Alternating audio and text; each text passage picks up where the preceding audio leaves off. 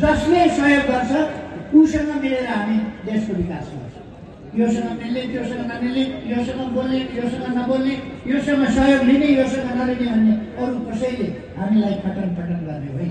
नेकपा एमाले जस्तो राष्ट्रिय शक्तिको, प्रगतिशील शक्तिको, जनशक्तिको एकल बहुमतको सरकार, त्यो मात्रै अब देश बचाउने र विकास गर्ने उपाय हो। एमाले छैनन्जेल देशलाई कमजोर पार्न सकिँदैन। एमाले छैनन्जेलसम्म वास्तवमा विकासको गति बढ्न सकिँदैन।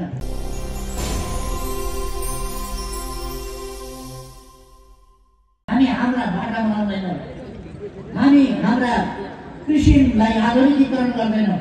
मरुभूमिमा आज हामी इजरायल जस्तो पानीको थोपा नभएका देशमा, युएई जस्ता ठाउँमा अथवा कतार जस्ता ठाउँमा, यस्ता ठाउँहरूमा कृषिको तालिम लिन जानुपर्ने अवस्था छ।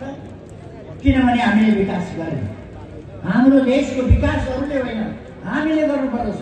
त्यसकारण हाम्रो देशको विकास हामीले गर्नका लागि अलिकति धैर्यता राख्नु, आफैले आफ्नो देश विकास गर्नु, पलायन हुने होइन, हरेस खाने होइन, हतोत्साहित हुने होइन, भ्रम र अन्यलमा पर्ने पनि होइन। यो देश विकास हुन सक्दैन भन्ने कुरा पनि होइन। यो देश विकास हुन सक्छ, तर हामीले गर्नुपर्छ।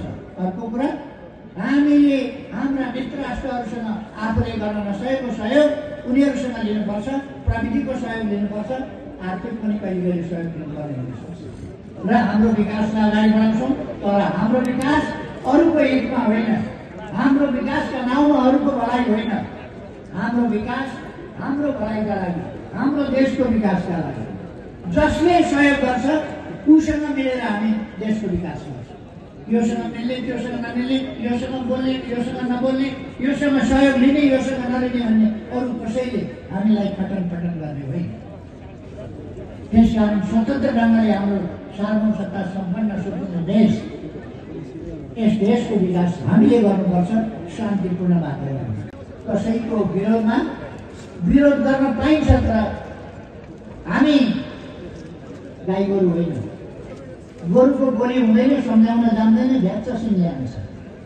हामीसँग त बोली छ, हामी भन्न जान्छौँ, सम्झाउन जान्दछौँ, यस्तो भन्न जान्दछौँ। त्यसकारण मान्छेले झ्याच्च सिङ्ग्याउनु हुँदैन।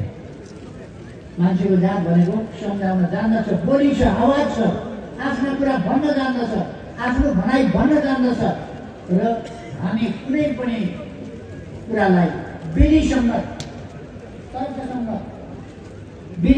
र तर्कसम्मत ढङ्गले हामी अगाडि बढाउँछौँ। देशमा शान्ति चाहिन्छ र हाम्रो एकता चाहिन्छ।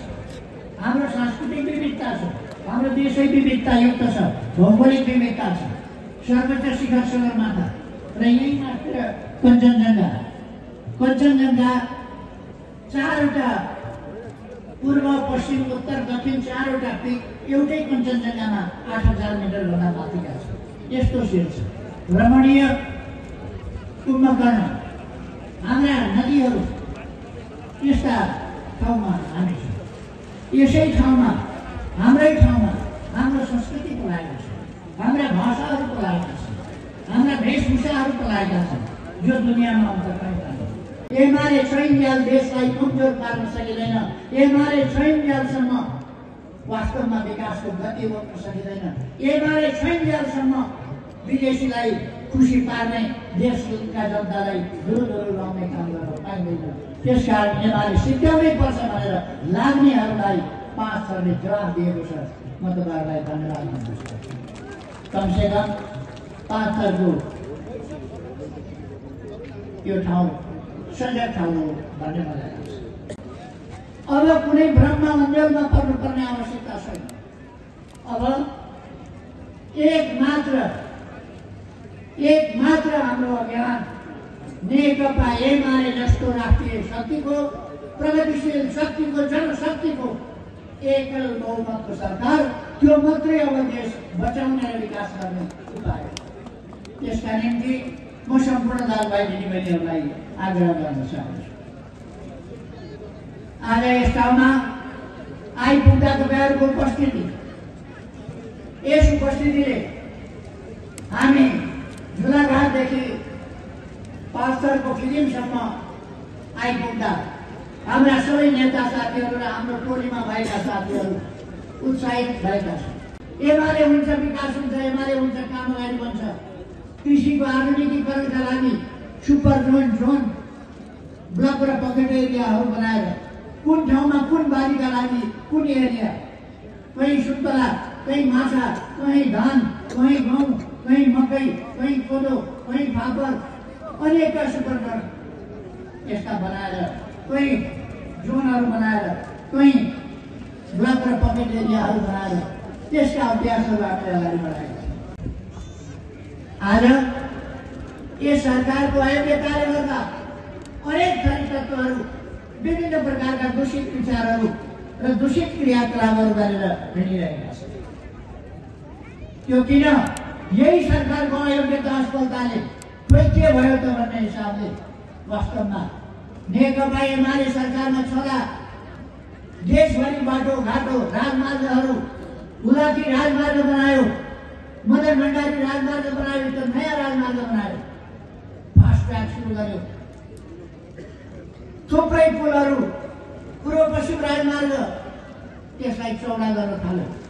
विभिन्न रिभर करिडर, चाहे तमोर, चाहे अरू करिडरहरू, महाकाली करिडरदेखि लिएर मेची करिडरसम्म, नदी किनारका बाटाहरू, पहाडका लिङ्क रोडहरू अनेक निर्माण गरे। हरेक पालिकाको सदरमुकाम जोड्न डबल लेनको पक्की बाटो चाहिन्छ भनेर 210वटा बाटाहरूको शिलान्यास एकैचोटि मैले गरेको थिएँ प्रधानमन्त्री। त्यो हरायो। अहिले त्यो हरपत्र परेको छ। 396वटा हरेक ठाउँमा कमसेकम साना भए पनि अस्पतालहरू, प्राथमिक अस्पतालहरू हरेक पालिकामा हुनुपर्छ भनेर 396वटा अस्पतालहरूको शिलान्यास गरियो। केही ठाउँमा काम सुरु भइसक्यो हुनाले त्यो अलिकति अगाडि बढेको, अरू ठाउँमा ठप्प भएको छ, रोकिएको छ।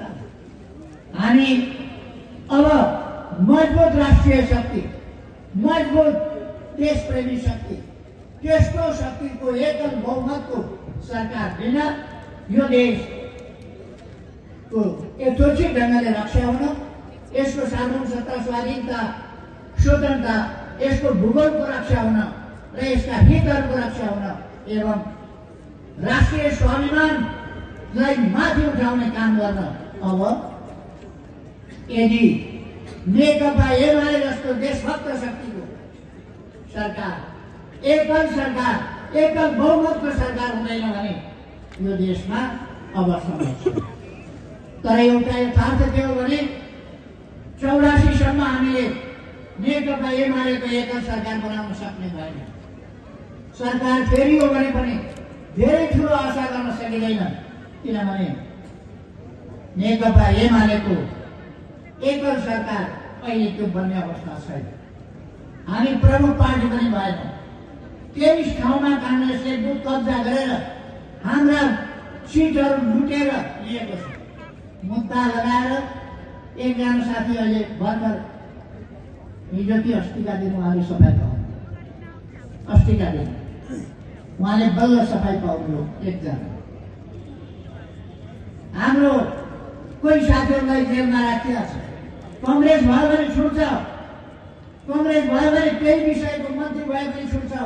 तर एमालेमा लागेको छ भने एमालेमा लागेको रिसले कोही मान्छे छुट्दैन। यस्तै छ। काङ्ग्रेसको कामडी फाँटको नेता न्यायाधीश नियुक्ति हुन्छ अनि इन्साफ कहाँबाट हुन्छ? राजनीतिक नियुक्ति हुन्छ अनि इन्साफ कहाँबाट हुन्छ?